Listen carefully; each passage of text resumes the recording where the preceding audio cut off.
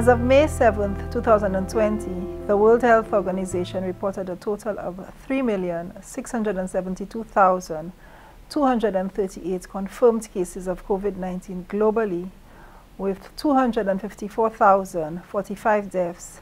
There are now 1,542,829 confirmed cases in the region of the Americas.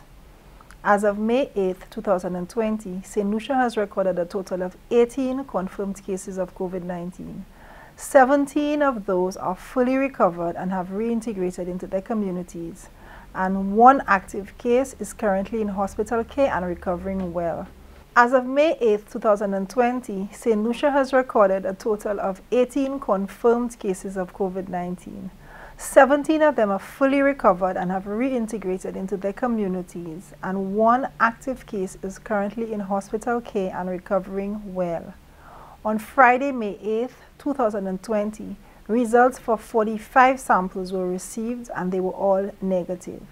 This brings a total of 620 tests conducted to date.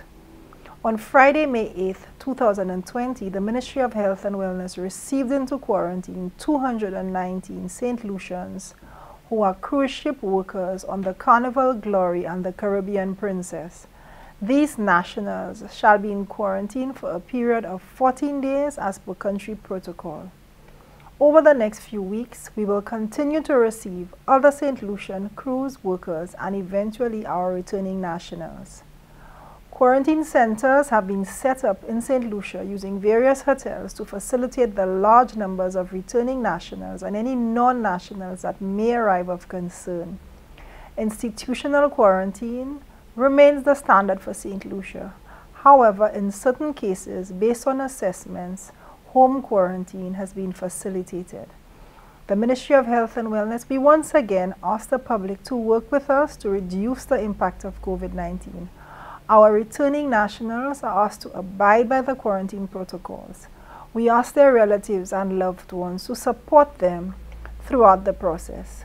Further, if anyone is aware of any individual who has entered Saint Lucia through unofficial routes, to alert the authorities. All these measures are in place to keep all of us safe. The Department of Health and Wellness, we will continue providing regular updates on COVID-19.